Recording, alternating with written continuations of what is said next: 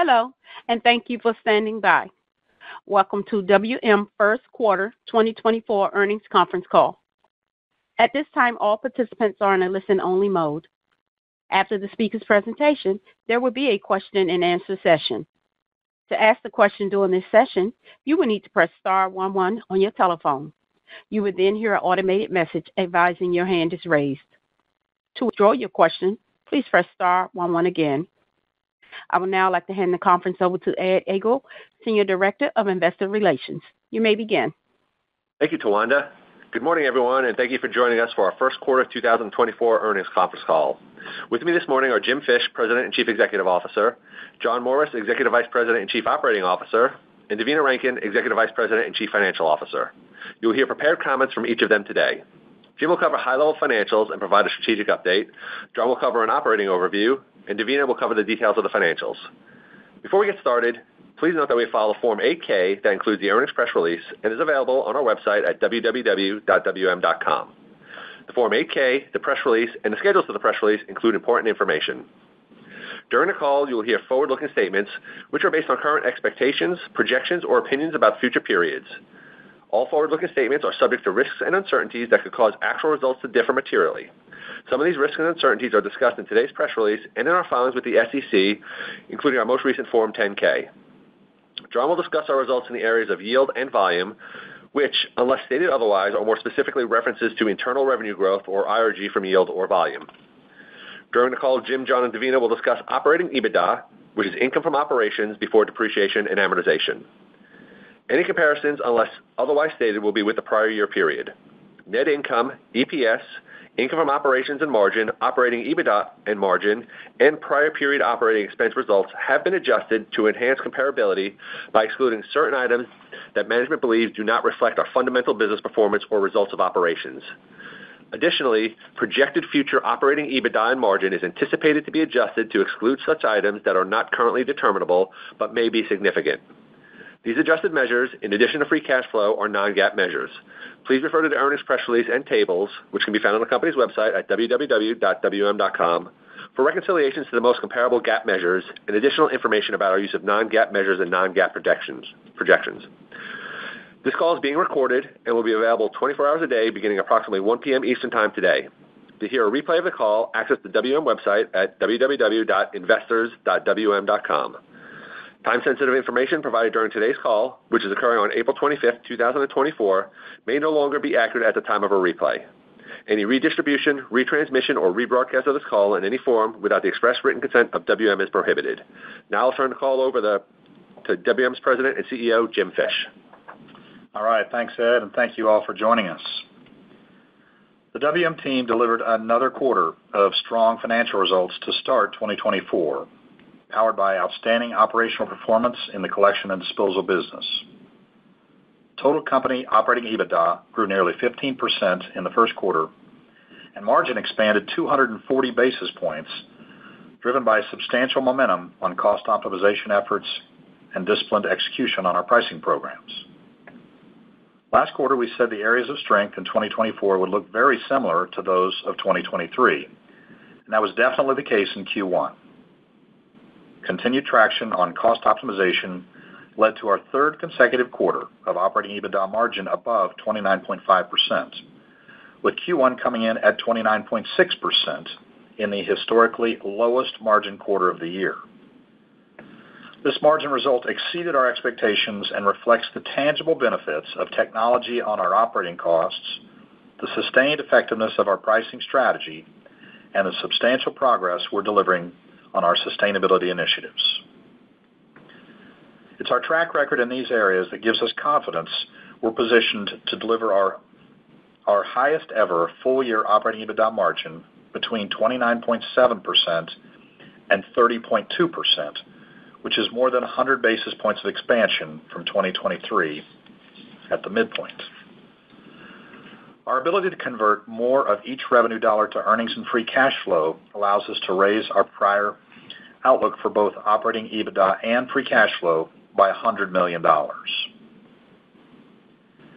As we progress through 2024, we're maintaining our focus on three priorities: disciplined pricing across each line of business, leveraging technology to permanently reduce our cost to serve our customers, and executing on our strategic investments in sustainability growth. John and Davina will cover more details on where we're seeing traction within the cost structure and where we have further runway, so I want to spend a few minutes on the other two priorities, our pricing strategy and the progress we're making in expanding our sustainability businesses. Beginning with pricing, we're pleased with the results we've seen from embracing a customer lifetime value model. Our teams are able to leverage customer-specific analysis to understand where a customer is on their journey and design actionable strategies that will extend customer retention, improve profitability, or both. We're confident that we've found a winning approach to data-driven decision-making that optimizes price to reflect the value of the services we deliver, the strength of the asset network, and our leading commitment to environmental sustainability. Our first quarter results again show that we have the ability to leverage price increases to cover costs and grow margin while also reducing customer churn. Shifting to our sustainability businesses, during the quarter, we delivered growth projects across the recycling and renewable energy businesses. This includes completing a large recycling upgrade in Germantown, Wisconsin. The updated facility relies on state-of-the-art equipment that reduces labor costs, increases throughput by 20%, up to 60 tons of material per hour, and improves product quality.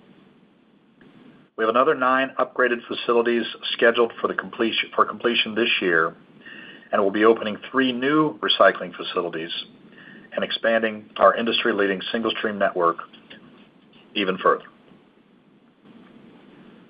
Additionally, we've completed a new renewable natural gas facility this quarter at our DFW landfill in the Dallas-Fort Worth market, and we remain on track to commission another 4 new renewable natural gas facilities in 2024. We're also excited to announce that WM was just named the official sustainability partner of Major League Baseball. WM's work with MLB is the first collaboration of its kind between an environmental services company and a professional sports team league. With this partnership, we have the opportunity to offer services to all 30 MLB clubs in the United States and Canada. We expect to leverage our expertise to build comprehensive plans to improve the environmental impact of Major League Baseball and its clubs. In closing, I want to thank our WM team for all their hard work during the quarter. I'm immensely proud of their dedication and execution, which have helped achieve such strong financial results. And I'll now turn the call over to John to discuss our operational results. Thanks, Jim, and good morning. In the first quarter, operating expenses as a percentage of revenue improved 210 basis points year over year to 60.9%, continuing the positive trend of our disciplined management of operating costs, particularly in our collection business. Through strategic investments in innovative solutions and process optimization, we delivered improvements in operational efficiency, extracting costs, and setting a new standard for managing the middle of the P&L. Combining this strong operating expense performance with the disciplined pricing performance Jim described, we greatly enhanced overall operating EBITDA margins. In the first quarter, operating EBITDA on our collection and disposal business grew $212 million, and margin expanded 310 basis points to 36.6%. As we continue our journey of automation and optimization, we remain committed to harnessing the power of technology to drive sustainable growth, further reduce costs, and improve profitability. In the first quarter of 2024, our continued adoption of technology and automation initiatives led to substantial reductions in both labor costs and repair and maintenance expenses. On the labor front, efficiency in all 3 of our collection lines of business improved meaningfully from the first quarter of 2023 as our implementation continues to gain traction. As an example, we're seeing nice improvements in performance from our routing efficiency program, Next Day Optimization, or NDO, in our industrial line of business. This tool allows us to more dynamically route, and it improves our efficiency, which is reducing our cost to serve and improving our asset planning. Currently, we have deployed NDO at 92% of our collection sites, and the majority of those are already achieving or exceeding efficiency targets. Additionally, we are achieving great results in the automation of our residential routes. Through Q1, we have automated over 650 routes and removed almost 800 rear load trucks since 2022. This has led to upwards of a 30% efficiency gain and residential EBITDA margins approaching 20%. The integration of these technology investments, coupled with the benefits of improved driver retention, have resulted in a 135 basis point improvement in labor costs as a percentage of revenue. In the first quarter of 2024, driver turnover improved to about 18%, down from over 22% a year ago. We expect ongoing benefits from continued moderation in inflation, as well as the investments we're making in our people and processes as we progress through the year. Turning to repair and maintenance, in the first quarter, repair and maintenance spending decreased year-over-year for the first time in several years, and spending as a percentage of revenue improved 50 basis points. In addition to our strong process discipline, we are also leveraging technology to reduce these costs. These technologies have enabled us to digitize much of our workflow, beginning with all of our technicians who now have portable technology in their hands.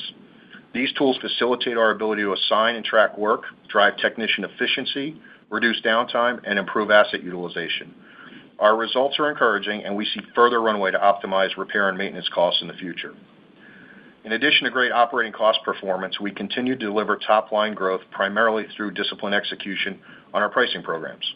Our customer lifetime value model continues to drive strong organic revenue growth, and our sales metrics in the quarter are a clear indication of our success in profitably growing the collection and disposal business. Churn was near the lowest rate that we've ever seen at 8.5%.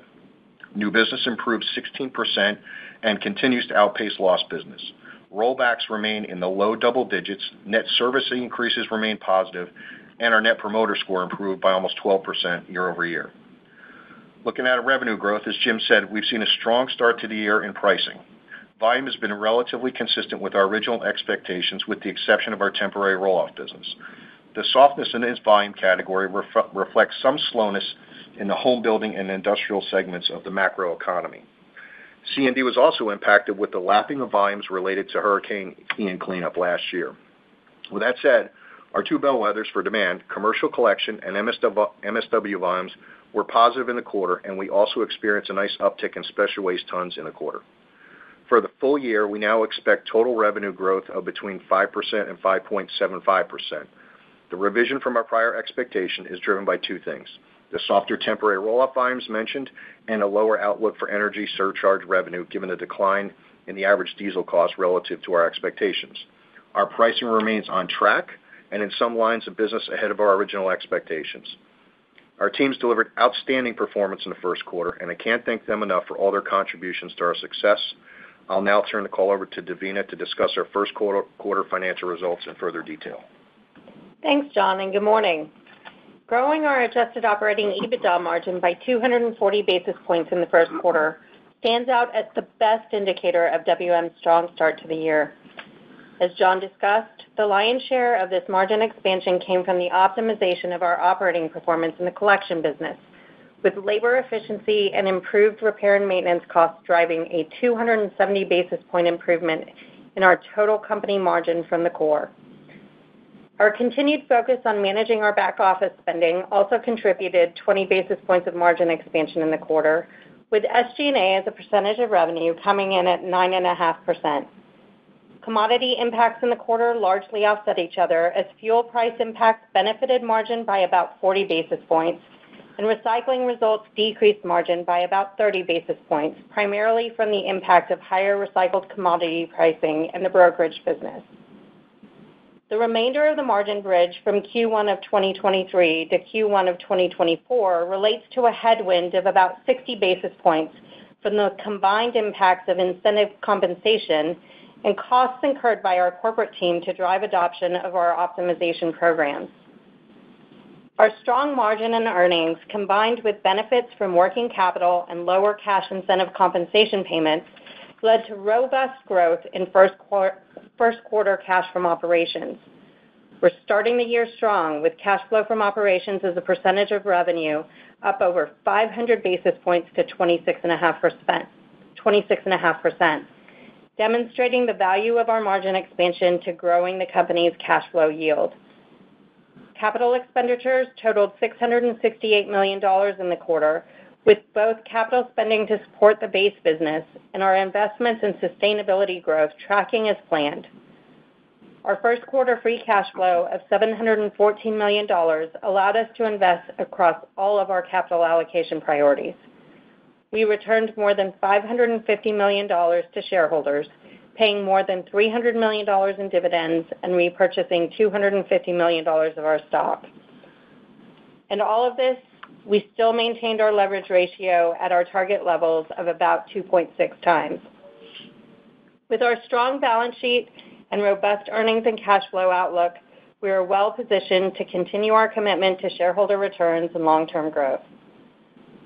Our effective tax rate in the first quarter was 18.6%, which includes a $37 million benefit from investment tax credits related to the development of renewable natural gas projects.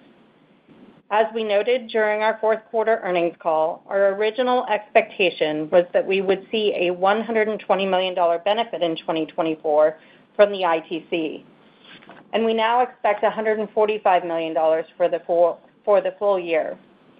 We expect this to benefit both our tax expense and free cash flow in 2024. As Jim mentioned, our great start to the year has put us on a higher growth trajectory for the full year than we initially anticipated when we gave guidance last quarter. We're confident that our full-year operating EBITDA margin results can exceed the very strong 29.6% we achieved in the first quarter, and that is reflected in our increased outlook for 2024 operating EBITDA and margin. As we think about the balance of the year, we anticipate that outsized earnings and margin growth continues in the second and third quarters from our pricing programs and momentum in operating efficiencies that began late in the third quarter of 2023. We continue to expect that growth in our sustainability businesses will be more weighted to the back half of the year as more recycling and renewable natural gas projects begin operations. Pulling these points together, we want to emphasize that $85 million of the $100 million increase in our operating EBITDA guidance for the year is attributable to our team's strong execution on driving efficiency and the improved cost to serve in the collection business. The remaining $15 million is related to higher recycled commodity price expectations for the year. To wrap up, we're very pleased to deliver first quarter results that exceeded our own high expectations. Our sustained strong results are a testament to the investments we have made in talent, technology, and assets over the past several years. As always, I want to thank the entire WM team for their focus and dedication to delivering on our commitments to our customers, our communities, and our shareholders. With that, Tawanda, let's open the line for questions. Thank you.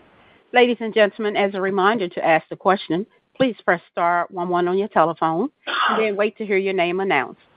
To withdraw your question, please press star 11 again. Please stand by while we compile the Q&A roster. Our first question comes from the line of Tyler Brown with Raymond James. Your line is open. Hey, good morning. Morning. Good morning. Morning, Tyler. Hey, we got to come back to this stellar margin performance here. So, John, if I just look at collection and disposal EBITDA, I think you said it was up $212 million on maybe only $190 million increase in revenue. So I just want to understand how we're getting such incredible flow through. I mean, it sounds like you're seeing outright deflation in certain items, but maybe just a little more color. And just to be clear, there wasn't, Davina, any sort of one-time accrual reversal or anything else that really impacted the quarter. Is that correct? So I'll start with the easy one and confirm there were no accrual reversals or one-time items in the first quarter. The only kind of one-timer that we could point out is actually the loss of Ian volumes from the prior year that would have been a hill to climb from a margin perspective because, as you know, storm volumes come at high margins. So, in fact, the $212 million operating EBITDA growth in the collection and disposal business came with 310 basis points of margin expansion to 36.6% in the collection and disposal business. Yeah, a little more color, Tyler. I think a few things are occurring. One is, as I mentioned in my prepared remarks, we're seeing a nice uptick in efficiency in all three lines of business, from the mid-single digits up to the high single digits for residential. Residential was a really good story if you look at the table in the back, and you see we still traded about 2.9% of the volume down, but we made, a good bit more money for the quarter, and I think we're starting to strike a better balance there. I mentioned in the prepared remarks, residential margins are approaching 20% at the EBITDA line. I think the M&R piece is certainly worthwhile on touching. Last year we took delivery of about 1,450 trucks. We'll get about 1,800 this year, and that's having a meaningful impact. We felt like we've been chasing M&R costs and labor related to maintenance and repairs, and for us to actually tamp down costs quarter over quarter for the year is something, as I mentioned, we haven't done in a number of years. So I think it's been good efficiency, good cost discipline. Our pricing remains robust, especially across the collection and disposal lines. So I think a lot of that came together in Q1, and as Davina mentioned, there really was no one-timer that benefited that. That was just strong execution by the team in the field. Yeah, absolutely. Now, John, you mentioned 20% resi margin. So can you just remind us where those margins were a few years ago? Because I believe they're a fair bit lower. And then do you think that those can approach more company average, or is this kind of more where you would expect them? Yeah, you're testing my memory here, Tyler, but I would say around 10, 11% is what I recall. Yeah. And I've said when we started down this journey, if you will, to really rationalize some of the residential business, we wanted residential to compete with commercial and industrial. And while we're not quite there yet, we can see a point where that gets a little bit closer to converging. And I think as that happens, that 2.5% to 3% volume that we've been kind of trading off on average will start to moderate as we get closer to that line. Okay. And then my last one here, Davina, just want to make sure that we kind of have a level set on Q2. So if I look back historically, margins do typically rise, 150, 200 basis points sequentially from Q1 to Q2. Just anything to think about why that wouldn't be the case, or can you just help us shape the Q2 margin expectation? Thank you. Yeah, I think it's a great question. What I would tell you that we're looking at is a little softer climb from Q1 to Q2 in the normal sequential trends, but still a marked improvement from Q1 and, coming in, I would say, above 30% pretty handily in Q2 and Q3 in particular. We're currently expecting a little north of 30% in Q2 and potentially even north of 31% in Q3.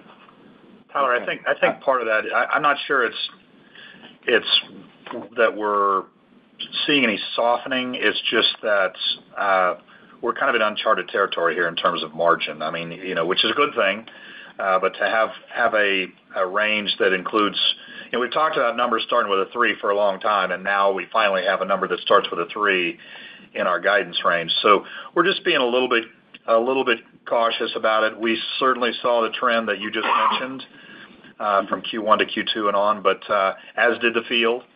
But we feel like we're being maybe a little cautious as we get into some uncharted territory. Yeah, totally get it. Thank you so much. Thank you. Please stand by for our next question. Our next question comes from the line of Brian Burtmeyer with Citi. Your line is open. More for taking the question. I believe you said, revised EBITDA guidance is about $85 million and, underlying improvement. I guess there would be a headwind from the roll-off volume. So it's maybe even more than $100 million sort of underlying number. Did fuel costs play a role in the EBITDA guidance raise? And maybe just from a big picture, what changed over the last 2 to 3 months that maybe allowed you to realize these savings a little bit quicker than you may have anticipated in your original view? Yeah, a great question. I would tell you in terms of the $85 million, it really is predominantly oriented to 2 things, and one, the biggest driver, is our cost efficiency performance and the really strong execution on reducing cost to serve that John's talked so much about on labor and repair and maintenance. The other is the strong execution on price, and that's moderately ahead of the expectations that we had when we came into the year, and we think that will hold for the rest of 2024. With respect to fuel, it really didn't impact our dollar outlook for the business. What it did impact is our margin outlook for the business. And so the help in margin was 40 basis points in the quarter, and we think that some of that margin help continues into Q2 and Q3.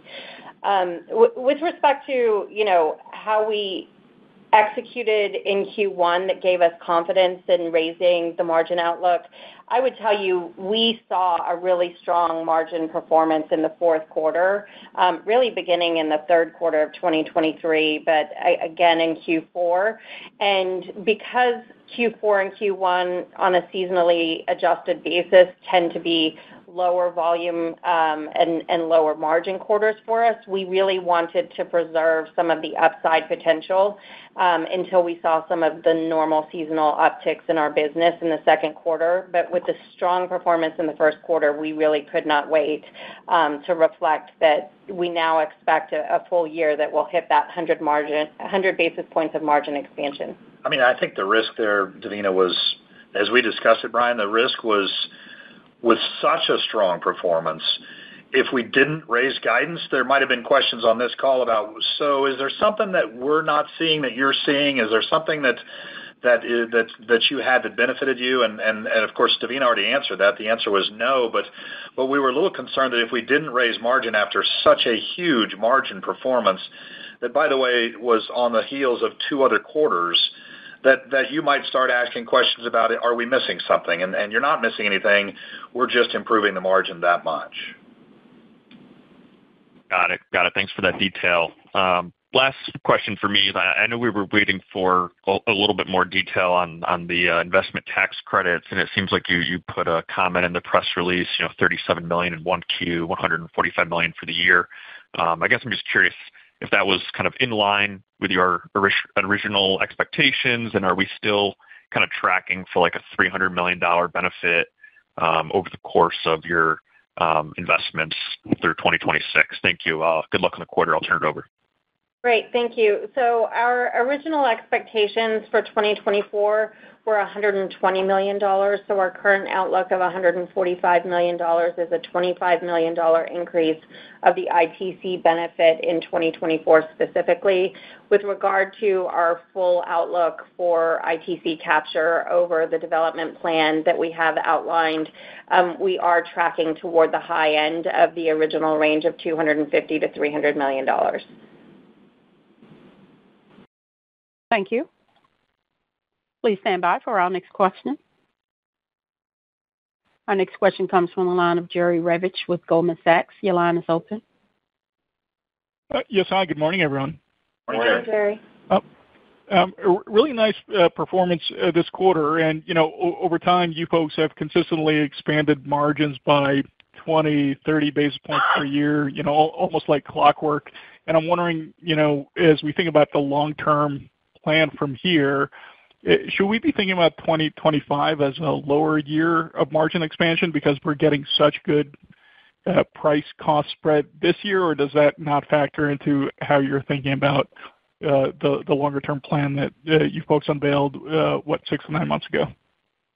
It's a great question, and while it's a little too early for us to be looking to specifically set guidance for 25, I do agree with you that there are some fundamentals that would make us a little more cautious to effectively repeating a 20 to 30 basis point margin expansion year on year. But that being said, I would tell you there are some fundamentals with respect to what we're seeing that we know have additional runway and growth. And those fundamentals really come on the labor and repair and maintenance side. So repair and maintenance long-term has been below 9% of revenue. In Q1, we're at 9.5%. So 50 basis points of savings across a year is $100 million of EBITDA. So if we could see ourselves get there, I do think that that's one of the things that could give us some incremental traction, above that 20 to 30 basis points long-term. The one thing that we don't really have clarity on yet, but we based on what we know today, will be a headwind is that the alternative fuel tax credits will expire at the end of 2024, and that's been about a $55 million benefit to our operating expenses on an annual basis. So that could be a headwind that would tempt down our margin for the years ahead. But we really do think there's strong traction in labor and repair and maintenance that will more than offset that headwind. Jerry, I think there's it's always going to be a combination of headwinds and tailwinds. Tara's here. She can talk about, the fact that we have a bit of a tailwind next year when it comes to recycle shutdowns. I mean, this year we're gonna see somewhere in the neighborhood of $30 million, maybe a little less, as an impact, a negative impact on us from shutting down these recycle plants while we rebuild them. That drops off pretty significantly next year. So you probably have somewhere in the neighborhood of a $25 million pickup or tailwind next year. The other thing that John and I and Davina have all talked a lot about is this kind of reduction in heads, but doing it in a low impact way. So it's just through attrition. And when we think about that, as I look at our actual head count from 22, it's down over 2,000 people, and none of those people were RIF'd. We're not going through a arbitrary reduction in force. That's just choosing to not replace folks, and we've given about 4 or 5 different categories where that happens. But several of those categories are still not complete. One of them John's talked about, which is the shift from rear load to automated side load. Each time you do that, there is a person that is no longer needed on the back of the truck. As you can imagine, we have pretty high turnover there, so we just take advantage of that through attrition. Similarly, in Tara's shop in the recycling business, as we rebuild these plants, we're seeing somewhere between a 30 and 40% reduction in labor cost, and so there are some related heads that come out with that. So we still, even in 24, have another probably, John, 1,200 total heads that will come out if you combine those two categories. And that takes us from 2,000 to 3,200, 3,300. So that's a big, big part of this, is that we're doing this in a more labor-efficient way, and it really is coming to fruition. Super. And Jim, maybe just to expand on the recycling part of that conversation. So we have the plant downtime this year, but also with the returns on the CapEx that you folks are delivering. So what level of improvement are you anticipating 25 versus 24? Correct me if I'm wrong. I think their original plan called for something like a $90 million year-over-year benefit. Is that still the plan for 25 versus 24? So we get that on top of the $25 million swing that you spoke to? I can speak to that. So as we mentioned, we have 13 plants that we expect to bring online this year and another 13 next year, and those remain on track today. If you think about our exit in 2024 related to headcount, we'll be at a point where we've gotten 70% of the headcount out by the end of 2024 on the automation journey. So we should see not just a pickup from shutdown costs, but also from the benefit of 30% improvement in labor costs and operating expenses from those plants. It's a great example of how we're able to bring to life in some of these communities. We were just up at Germantown last week for the grand opening celebration, and bringing in more capacity is a great way to differentiate WM in these key markets that we operate in. So to use a baseball analogy, since we just signed a deal with Major League Baseball, Tara will be in the 7th inning at the end of the year? Exactly, 7th inning stretch. All right, perfect. Thank you. Appreciate the discussion. Thank you. Yeah, thanks, Jerry. Please stand by for our next question. Our next question comes from the line of Sabahat Khan with RBC Capital Markets. Your line is open. Great. Thanks, and good morning. Provided a lot of color there on kind of the tangible labor savings. Is there any way to quantify some of the operational efficiencies or savings in terms of the technology investments that you're making, some of the data analytics tools, just in terms of how much beeps you might expect over 1-3 years and what you're kind of seeing relative to expectations?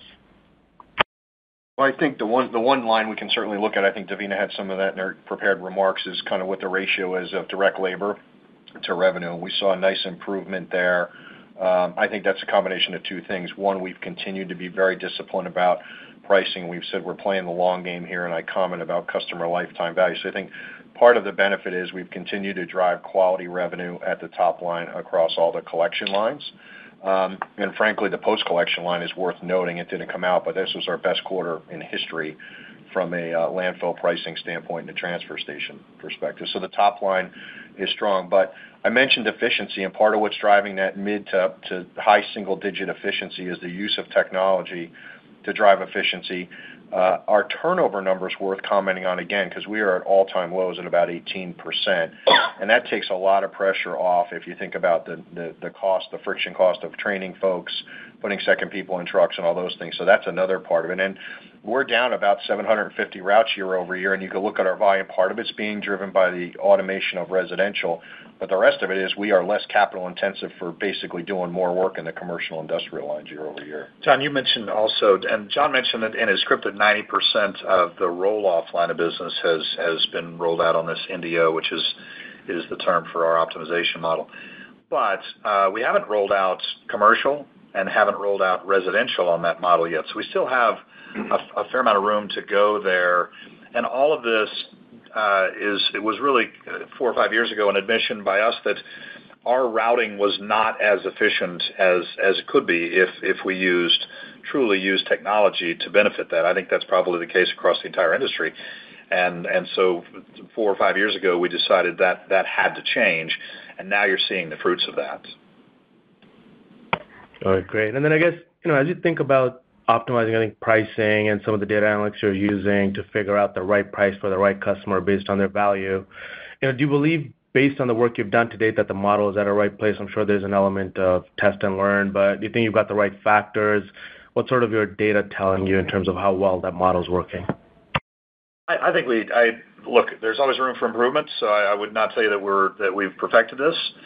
But from when I was a price guy back in the early 2000s, it's night and day. I think the team has done a spectacular job using data and analytics to their benefit and making sure that we are looking at the customer who really drives the decision, and as opposed to driving the decision just purely based on a number that we needed to hit in our price metrics. So I would tell you that we've made a ton of progress there. Are we perfect?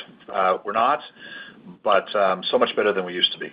I would say, Jim, our customer metrics I commented on are that's really the barometer. When you look at our gross and net PIs, when you look at customer churn, service increases and decreases in our net promoter score, I think those are all the measurements sort of right to the equal sign of how effective our program is. And then just one quick one, I guess, on the revenue guidance update there. I think just wanted to get a little bit more color on the softer roll-off portion. It sounds like, a bit of home building and industrial slowdown. Is that just a change in the view of how the macro is going to evolve for the rest of the year based on what you've seen here today? Or was there any specific, issue that came up in the industry? Just want to get a bit more color on the evolution of the view on the roll-off and the macro things.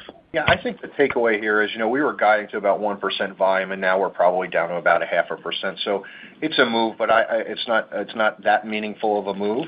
It's early in the year, too. I would tell you that when we were preparing for today, we're obviously looking at Q1, Q4, and we've seen a little bit of an uptick here in April. It looks like it's getting a tad better. I think the bigger news is, aside from a little softness in the housing sector, which we spoke to, I think the rest of the business is still performing well. When you look at our post-collection volume, particularly MSW, and our commercial volume still performing well, that's what really gives us conviction about the $100 million for the balance of the year that Davina commented on. Great. Thank you. Thank you. Please stand by for our next question. Our next question comes from the line of Tony Kaplan with Morgan Stanley. Your line is open. Hi, this is Hillary Lee on for Tony.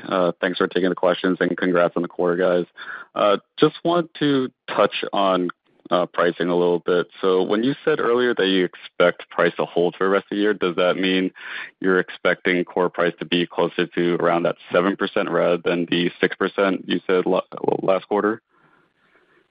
Well, we did say for price that, and I mentioned it earlier, that we actually exceeded a little bit of our expectations. So we're not changing anything for the year, but your point is well taken. That we actually ended up a little bit higher than the full year guidance, and so that's a positive for us. At this point, we'll leave it where we originally set it, though. Got it. And, as a follow-up, just wanted to touch on the sustainability. I know last quarter you talked about having about $150 million of EBITDA coming from the sustainability investments for 2024. Just wondering if you would be able to kind of, give us a little bit of information on potentially the cadence or, kind of the split between RNG and recycling. Any details would help. Thanks. Sure. The $15 million increase that Davina referenced, the most significant portion of that is from recycling and really from commodity prices, and not a whole lot of benefit from the renewable energy business. And the reason for that is we today have about 85% of our volume locked in either short, mid, or long-term offtake at this point, which is an increase from what we had said during our last call, which was roughly 2/3. So while RIN prices are increasing and we've seen increased RIN prices, we've also seen some offsetting items on really natural gas prices and power prices related to a more mild winter that we had this year.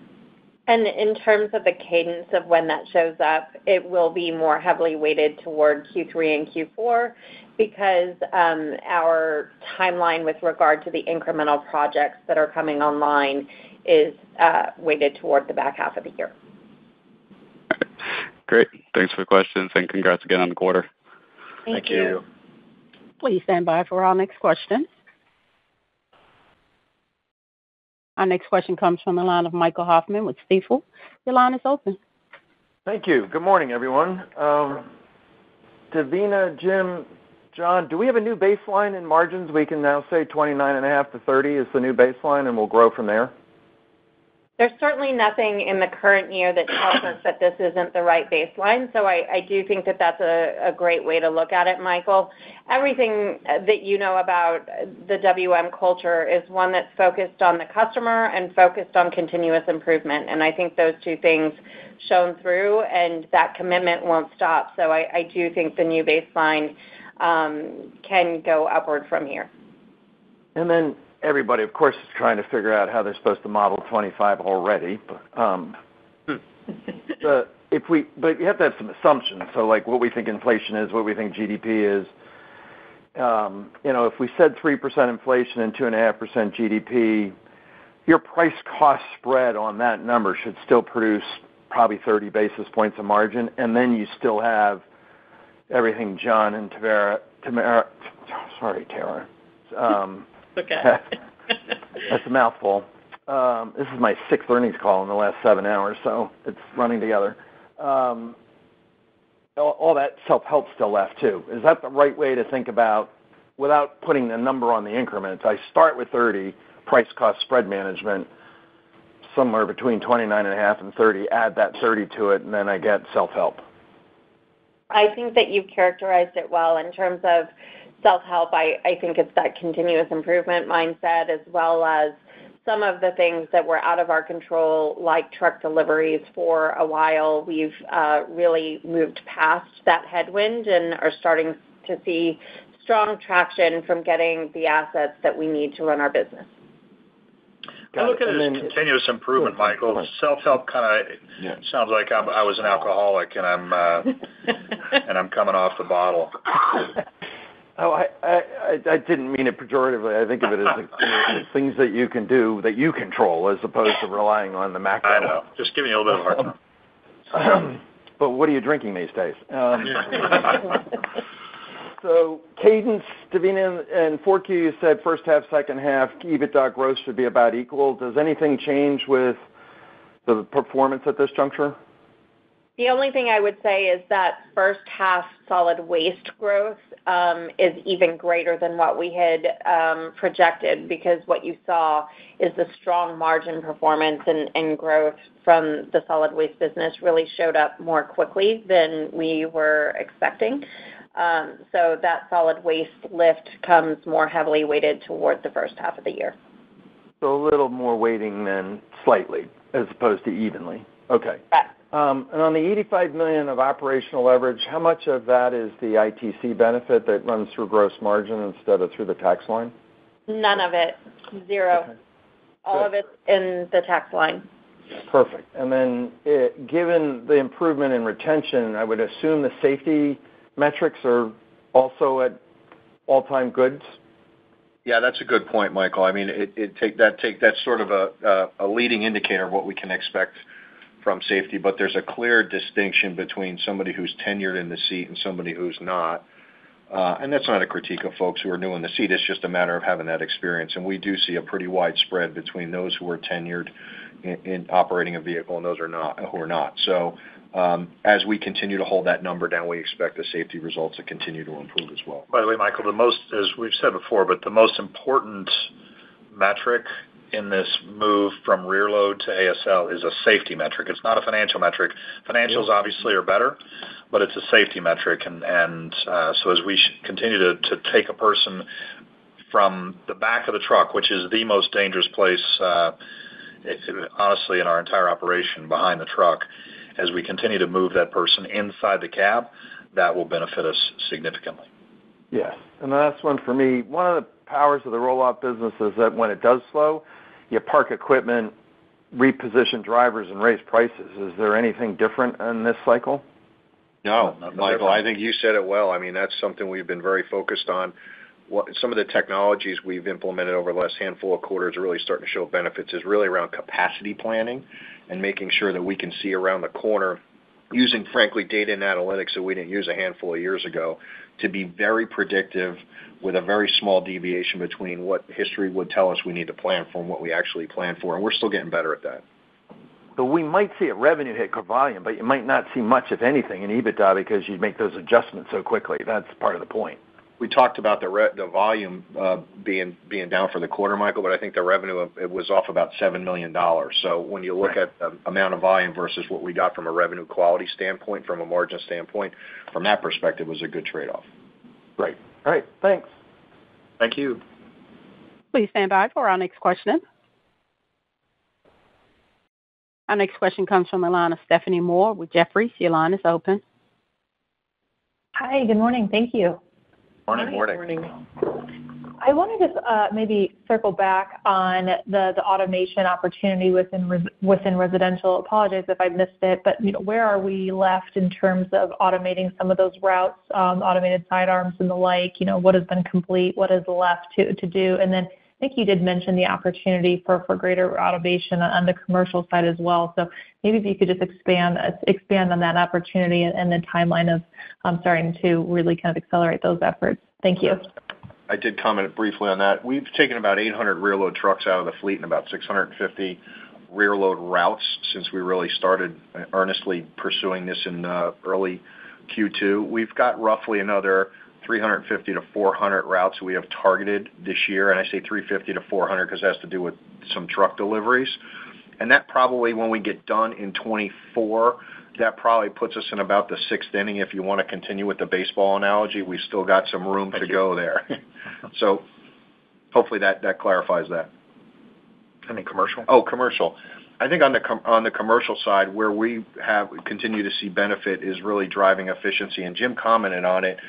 We've got some more sophisticated, frankly, tools to help us route our vehicles, and in some cases, the dynamic element is where we think, although it's less in commercial than roll-off, there is a dynamic element to commercial, and our ability to real-time route that and to route around real-time traffic is another capability that we're just putting in the system now. Got it. And then just to maybe touch on the labor aspect. So clearly seeing an incredible improvement in labor. You called out turnover. So if we could kind of break out the components, clearly turnover is at a significantly higher level.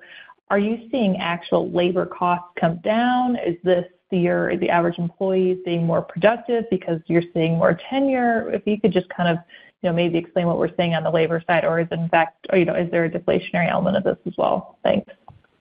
Yeah, it's a great question. And I would tell you in terms of the inflationary cost pressure on wages, we have seen that soften. We're currently at about 5% wage inflation for our driver population, and that's certainly down, from low double digits at its peak. And so that's the labor component that's associated with inflation. The other pieces, John really talked about them, whether it's the route optimization work, efficiency, driver and technician retention, improved turnover. And then, truck deliveries helps on that front too, because ultimately that is their office and they feel, appreciated and like they have the assets that they need in order to serve the customer. And so we're seeing help in each of those aspects of the business. I think that the widening impact in terms of margin expansion from labor in the operating expense category is most significant on the efficiency front, but certainly helps on the improved inflation headwind. Got it. Thank you so much. Thank you. Please stand by for our next question. Our next question comes from the line of Toby Sommer with Truist. Your line is open. Yeah, good morning. This is Jack Wilson on for Toby. Can you maybe speak to sort of the other benefits of the recycling facility upgrades other than sort of the potential to remove some positions? And is that capacity-based or is that some efficiency gains we'll be seeing? Sure. There's really two other components. The first is we really improve the quality of material that's generated, so we're able to sell some of the material at higher price points, so really moving mixed paper into higher grades, and we get a price premium. That's been demonstrated in all of the automated MRFs that we've brought online. And then also, we're increasing the capacity at these facilities quite significantly, and so we're able to bring in more volume, and that's going to be a great example of how we can tie that back to our customers and grow recycling volumes and also grow our collection volumes too. Thank you very much. Thank you. Please stand by for our next question. Our next question comes from the line of Noah Kaye with Oppenheimer. Your line is open. Good morning. Thanks for taking the questions. So the really strong flow through into free cash flow performance, can we just walk through how we get that improvement of $100 million? It sounds like obviously there's the operating performance, maybe also some tax items going on, and then some working capital improvements. Just how do we think about the delta? Yeah, so it really is an EBITDA story, and the EBITDA dollar growth that we are projecting of $100 million is expected to flow directly through. And the reason you don't have a tax offset there from the higher earnings is because we have $25 million of incremental expected ITC. So those two kind of offset each other such that our outlook for cash taxes is effectively flat. So EBITDA is what drove our outlook for a $100 million increase in free cash flow for the year. I would tell you I do expect some upside from that potentially because we had such a strong quarter from a working capital perspective and certainly stronger than we expected, though in my experience you have to wait to see whether that's timing related, and so we didn't incorporate any working capital benefit in the revised guidance. That's really clear and helpful. Thanks, Devina. And then a question that might not have a clear answer, but on PFAS, it seems like the EPA regulations kind of played out as expected, although pretty inequitable to have exemptions for municipal but not private solid waste, it seems. I guess two things. One, can you talk about your expectations for cost impacts if everything kind of stands up the way it does as written today? And two, your thoughts on how that might potentially change, whether with congressional action or any further action on the part of EPA. No, I would tell you, we're obviously, that's a topic we're following. I'm sure the whole industry is following very closely. There was some language in the last release from EPA that had some language about some protection for the landfill, but candidly, it didn't go far enough to give us a lot of security around the topic. So we're going to stay close to that. And as you can imagine, we're very vocal in all the right offices to make sure that we find a pragmatic approach to handling this, because it is an issue that obviously has to be managed. I would tell you that landfills, both sub C and D, are still considered to be very viable long-term responsible repositories for PFAS, so we still see it as an opportunity. The CERCLA designation, which gives a little bit more latitude on the Superfund side, actually we see that as an opportunity for some of, in particular, DoD sites that are going to start getting cleaned up. We're already doing some of that work now. And then lastly, I would tell you on the cost side, a little hard to predict now. What I will tell you is very encouraging, though, and I was with our post-collection team in the last few days. There's a lot going on the technology front that we think we can bolt on to our post-collection sites to be able to really effectively manage that at a cost that we can pass on to the customer. So hopefully I captured it all. Yeah, thanks very much, John. Appreciate it. Thank you.